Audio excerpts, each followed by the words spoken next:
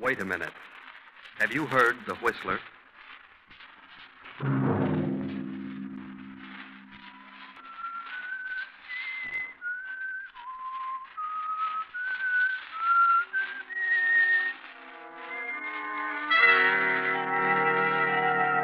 I'm the whistler.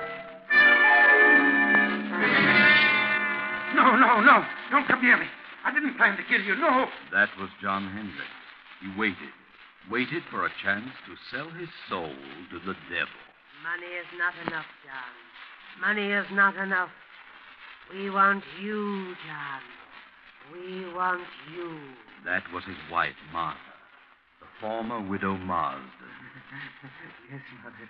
Yes. And her simple-minded son, Henry. Go ahead, son. Go ahead. We must have John Hendricks. Yes, Mother. Yes, Mother. Tonight, CBS presents a new mystery series, The Whistler.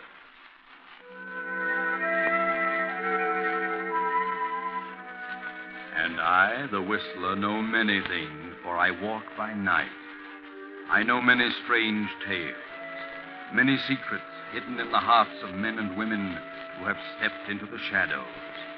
I know the nameless terrors of which they dare not speak. And so I tell you tonight the strange story of Retribution. Gaze up this muddy, rain-splattered road. A small, lonely stone building appears against the lightning-streaked sky. The dismal courthouse of a southern village. The village of Marsdenburg.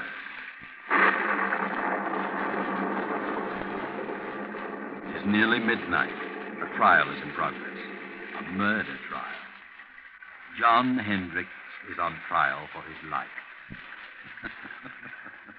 The state versus Hendricks. Killed his wife and stepson. He killed his wife and her simple-minded son, Henry, for the $10,000 in cash she kept in her big house on the outskirts of town. Open the door.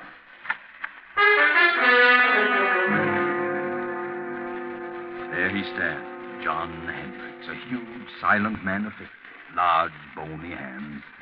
Close the door. Well, what do you think? Does he look like a murderer? The prosecutor is closing his argument. Ladies and gentlemen of the jury, it has been proven that Mrs. Hendricks had no current bank account. It has been proven that she did have a large sum of money which she kept on her estate.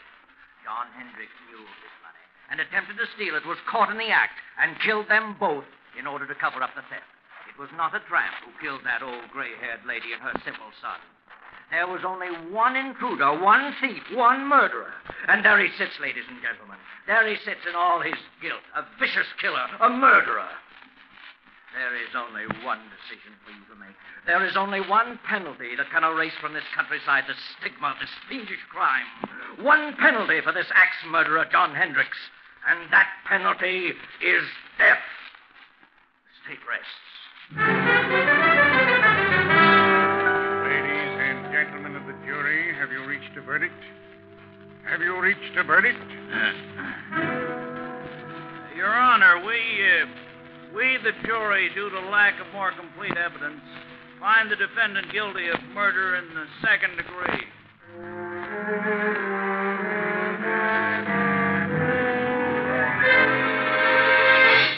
Second degree. Cheated death. You'll get life. Surprised? Of course you are. But it had to be. Yes, it had to be. I know. John Hendricks, stand up. Yes, John, stand up. Face the court. Watch him now. He's on the speed. John Hendricks, I wish to state that I am not in accord with the findings of this jury. However, there's nothing for me to do but sentence you to the state penitentiary for the remainder of your natural life.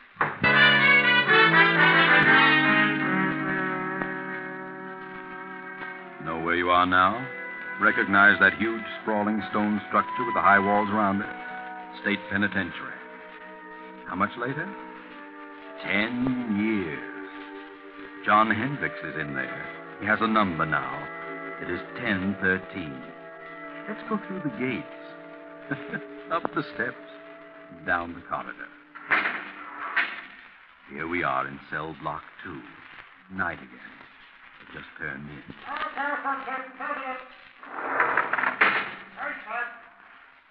This has been going on for 10 years for John Hendricks, 1013, and his cellmate Bill, 1014. Bill, 1014, is a gangster, or rather, he was. But he's changed during the 5 years he's been here. Bill has decided to go straight if he ever gets out, which is very doubtful. But he holds no resentment, has become more or less happy. Bill started reading here, philosophy and so forth. He's changed. But what about John Hendricks? Oh, no. Not Hendricks. Because he has a plan. He has a purpose. Move closer to the cell door and listen. All I got to say, Bill, is I think you're crazy enough to make the try with me. That's a matter of opinion, John. But it'll be simple. I got everything all set. It's all fixed. Not a chance of a slip-up. All fixed? Who with? Well, a friend of mine. Oh, I see. Crooked guard. No, he ain't a guard. Don't tell me you got it fixed with a warden. What difference does it make who it is so long as the whole thing is set and fixed? Well, you've got to have some help, inside or out. Oh, Hendricks, I think you're nuts. You're stir crazy. I'm getting out of this place. I got a reason, a good reason. I got something waiting for me outside, something I can enjoy, something that belongs to me. I'm the only one that knows where it is, and I'm going out. You're in here for a good long time, Bob, and if you don't want to go with me, you can stay and rot. Look, Hendricks, I still think you're nuts. All right, what of it? I got the right dope, ain't I? And it'll work. Suppose it does. Suppose you find this money hidden away on the old lady's estate. What good will it do you? You killed her and her son to get it, didn't you? That's a lie. I didn't. Didn't kill anybody. I say you did. It ain't true, not a word of it. But I know where the money is. Okay, you can break out. You can have the money, but... Well, I've done a lot of reading and thinking since I've been here. Ah, you gone soft. Maybe so. But I know this much now. If I ever do get out, I'll do things a lot different. Believe me, Hendricks, I'll tread the straight and narrow. I've done a lot of things that I'm sure sorry for now. I can't undo them. But I won't do them again. No, sir, I'll do things different. Not the way I did them before. Ah, you just got religion, but it won't get you out. Maybe not, but I'm resigned. I got exactly what's coming to me. And believe me, Hendricks, so will you. So will you. If you break out, they'll have you back one way or another. You watch and see. Well, I'm going, so you watch and see. Watch and see.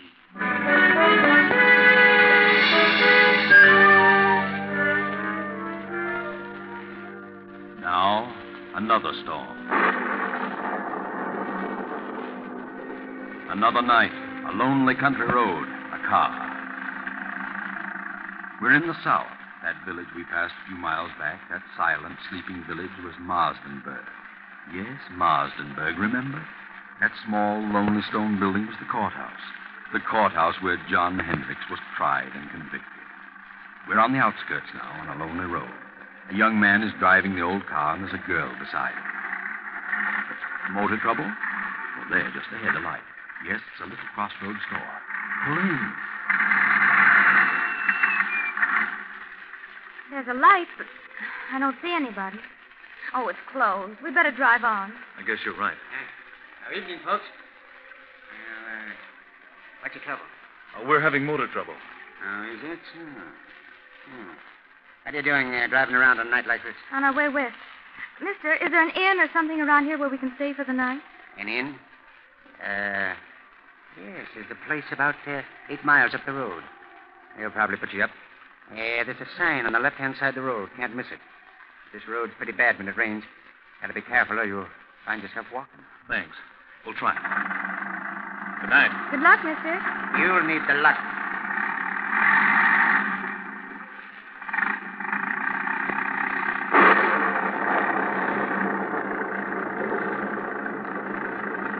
The storm is increasing now. The muddy road sparkles in the flashes of lightning. The tall, dark trees sway back and forth in the fury of the storm like moaning lost souls. The little car lurches and bounces in its fight to keep the center of the highway. 2 miles, 3 miles, 4, maybe 5, and look, there it is, straight ahead. On the right side of the road, a blue light. Ah, yes, that's it. Wait, George. Did the old man say on the right side or the left side of the road? George, what's wrong? I don't know. The distributor must have gotten wet. Look, George. What? That blue light we saw, it's gone. Where is it? We must have passed it. Well, we couldn't have. I was looking right at it. It seemed as though it just disappeared in the thin air. I'd better turn in here. This motor won't last much longer. Guess so. I can't see a thing. No, Can you? it's certainly a desolate-looking place. There must be a house back in there. There it is. Look, there's a driveway. 20 feet ahead. Oh, yeah. Well, this motor's about to conk out. We'd better drive in and see what we can find. Yes. Drive in, George. You'll find something. That's right. Through the gate. Make the curve. Hurry. There goes a motor. A little more. Now. Oh, we just made it. Thank heaven. Yes, that's right.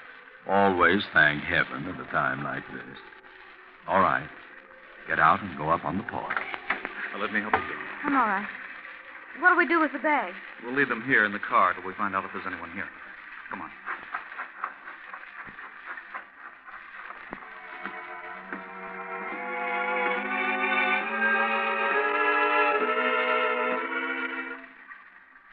You see a bell? No. Can't see a thing. Gee, this place looks completely deserted. I don't think anyone lives here. I don't either. Let's go.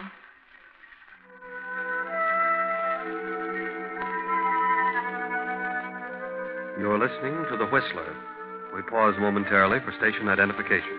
This is the Columbia Broadcasting System.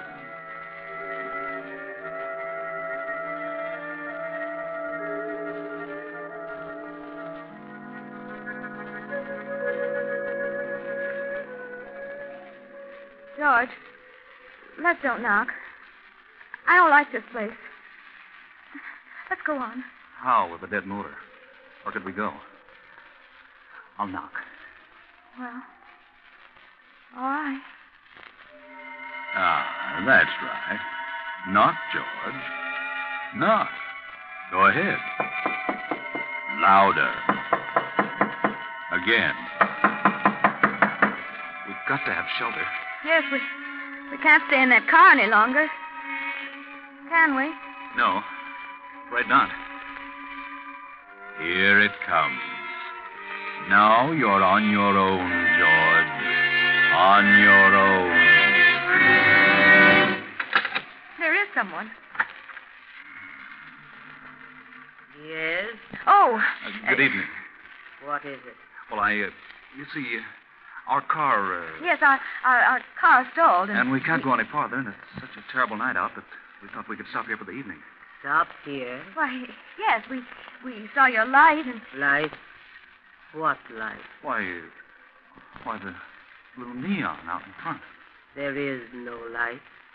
Well, have you a room? Yes, there is a room.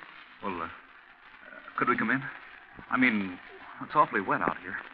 You may come in if you wish. Oh, thank you. Well, this is quite a relief. We were afraid you'd closed up for the night, especially when all the lights were out. Are the lights out?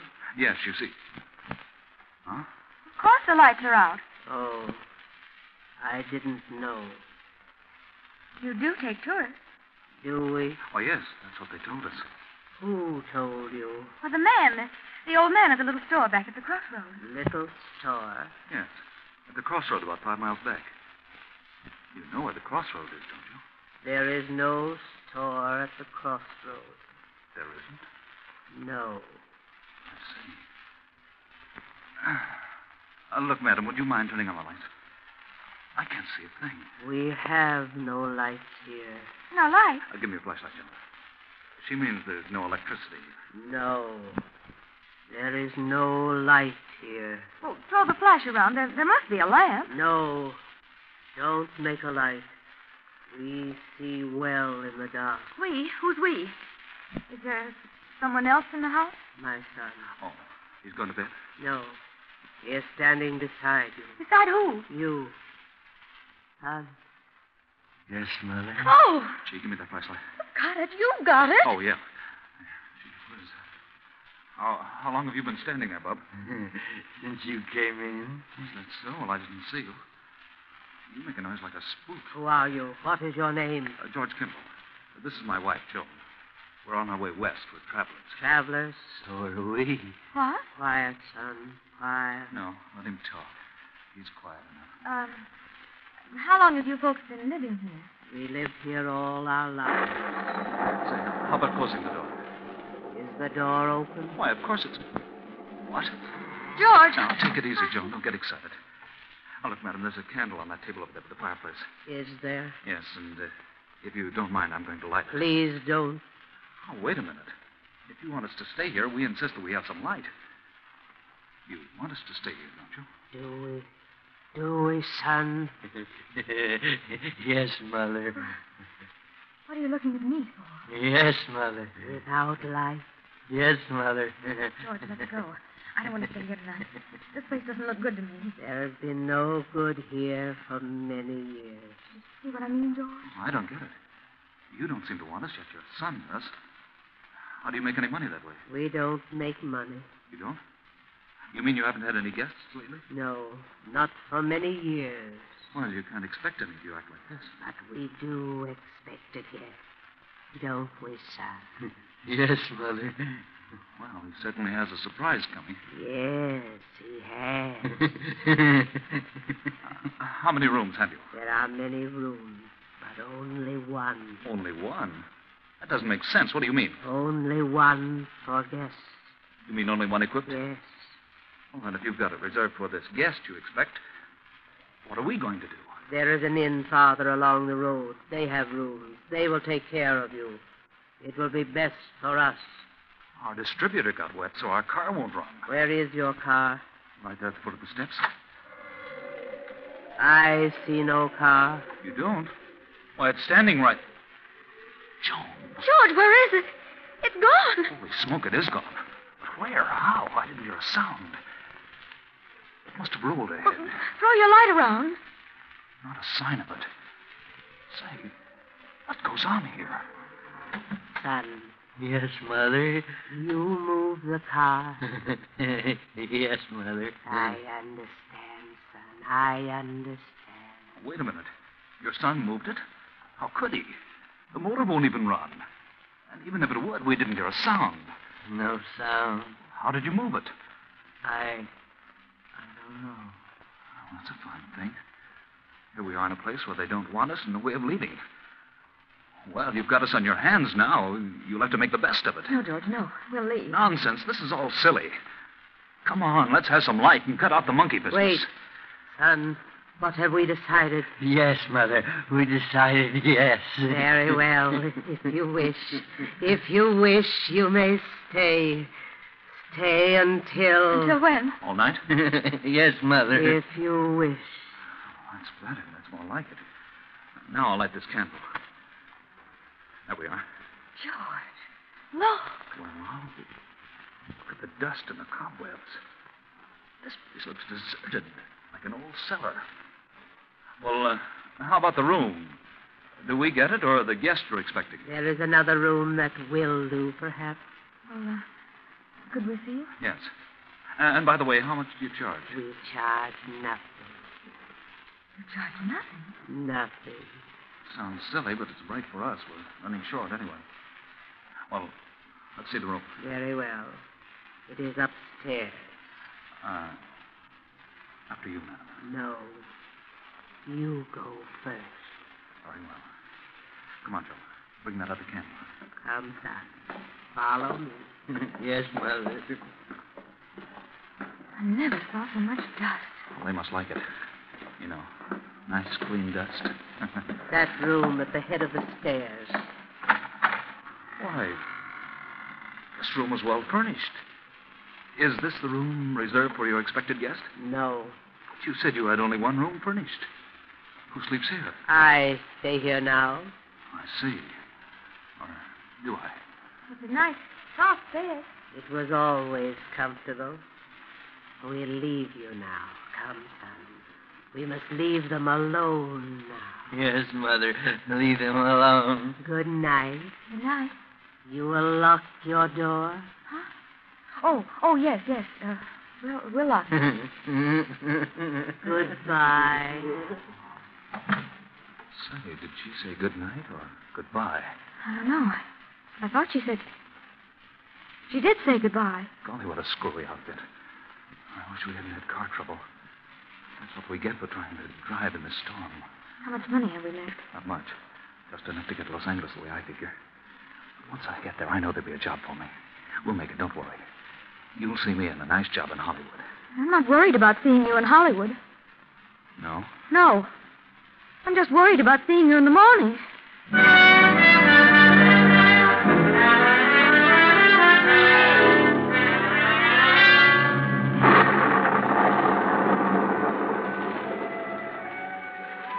The same night, but later. It's midnight. Another car on the same road. You know who it is. It's John Hendricks. You know where he's going. He turns in at our deserted mansion, up the driveway, and stops. He steps out. Slips up the steps, opens the door, and throws his flash about the dusty room. Cobwebs glisten in the beam. A few moments, and the light comes to rest on the fireplace. He steps quickly to the mantel, draws a small hammer and chisel from his pocket, and sets to work removing a brick. Now he's finished. The brick is loose. He reaches in and withdraws a heavy yellow envelope. He starts to put it in his pocket, but suddenly freezes in his tracks. He can't move. He turns icy cold. Turn around, Hendricks. Turn around. Look.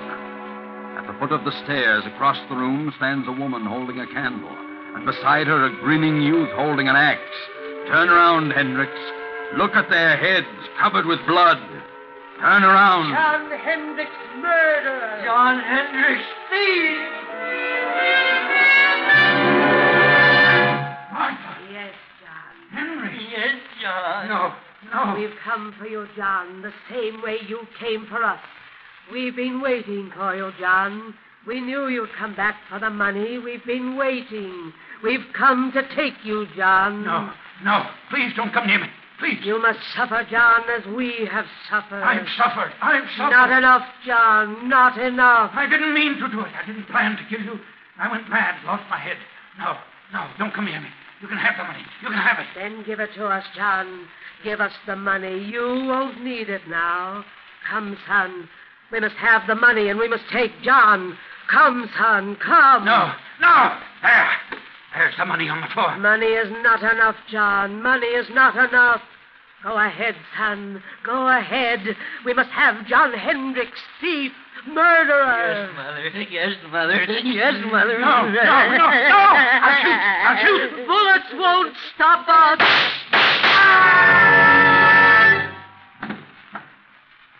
Good Lord, George.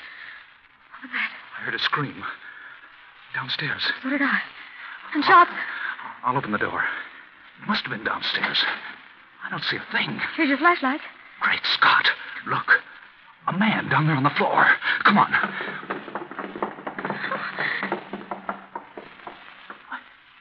He's dead. Look at the gun. It's been fired. But I don't see a mark on him. Let's get out of here. I'll say, come on. No, you don't. Stand where you are. George! Cops. What's going on here? Hand over that gun. Thanks. What are you doing here? Why, we're stopping here. That is, we're just leaving. I can see that. Know this man on the floor? Know him? Yes. Joan, what's the matter with you? No, we don't. Take we a don't look at know him, him. Frank. Yes, sir. What are you two doing here? Why, we're guests. Yes, we're both guests. Guests? Who's guests? Why, guests, lodgers, tourists, guests of the old lady. What old lady? The old lady that lives here, the old lady and her son. You'll have to cook up a better one than that. What do you mean? Drive here? Where's your car? The son took it. Son, old lady, what are you talking about? They live here. They said they owned this place. We had motor trouble, and they put us up for the night. What about him, Frank? Well, he isn't dead, breathing. Looks like he had a stroke or something. It's him, all right. John Hendricks. Take a look around. See if there's anyone else here. Yes, sir. What's your name? George Kimball. This is my wife. We're on our way to California. Do you know who this man is? Certainly. We've been on his trail. He's an escaped convict. This your gun? No, sir. Did he shoot at you? No, sir. You shoot at him? This gun's been fired, and we heard shots as we turned in the driveway. Not a sight of anyone, sir. Nothing but dust and cobwebs. Look, Campbell, you said there was an old lady and her son here. Sure. They were here all evening. They're not here now. Well, they let us in and showed us to our room. They certainly were here. What did the old lady look like? Well, she had gray hair, wore a house dress and an apron. What did the boy look like? He was a big kid, about 20. Had a round, rosy face, and I think... Well, in fact, I know he was kind of simple-minded. He had a strange laugh, and he had red hair. Well, I'll be darned. What do you think of that, Frank? Golly, gives me the creeps. Why so? Do you know who you've just described? No. The old lady and her son who used to live here. Used to live here? Yeah. They were murdered here 10 years ago. What? Murdered? Sure. This man on the floor was her husband, the boy's stepfather. He was tried for killing them with an axe and stealing her money and bonds. He got off at second degree because of lack of evidence. He escaped a week ago and headed this way. We've been on his trail ever since he entered this county. So you see, Kimball, if there was anybody else here tonight, it must have been a figment of your imagination. This house has been deserted for 10 years. Oh, George. Good Lord. Look, Sergeant. Found this envelope on the back doorstep. It's the money. Well, what do you know? The money and the bonds. Old Martha Hendricks' money. That's why Hendricks came here. But where did they go? The old lady? No place. Because they weren't here, Kimball. Well, better get them out of here and back to headquarters. Oh, wait a minute. Don't leave us. We won't. You're coming along, too. Why? We need you for a day or two. All right, let's get going, Frank. Come on. But where did they go? We saw them. I know they were here. Well, you certainly described them to a T, but don't worry too much about it, you know. Things like this can drive you nuts. You know what I mean? Things like this sometimes just happen. You know what I mean? No. Well, oh, come on. Let's go before I get the heebie-jeebies. What did he say? Things like this just sometimes happen. Just happen. Well, sometimes they do and can't be explained. But not this time. Oh, no, not this time. This can be explained. Remember John Hendrick's cellmate, Bill? Bill, number 1014? He can explain. He knows all about it because he planned it. Bill wanted the money. He'd learned all the dope from Hendricks. He sent his pals, the phony spooks, made up like the old lady and her son, to grab the money when Hendricks recovered it. Too bad they dropped it in their hurry to get away. Bill didn't want to hurt John. He wanted to scare him out of it. Remember? Bill, 1014, had changed. He said he'd never do things the way he'd done them before. And he didn't. Bill meant what he said. Good night.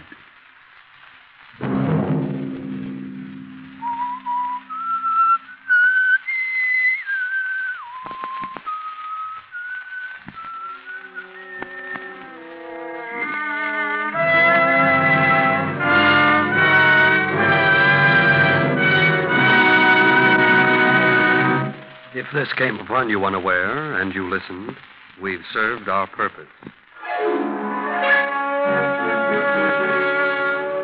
The Whistler, with original music composed and conducted by Wilbur Hatch, is written and directed by J. Donald Wilson and originates from Columbia Square in Hollywood.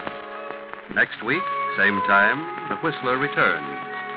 This is the Columbia Broadcasting System.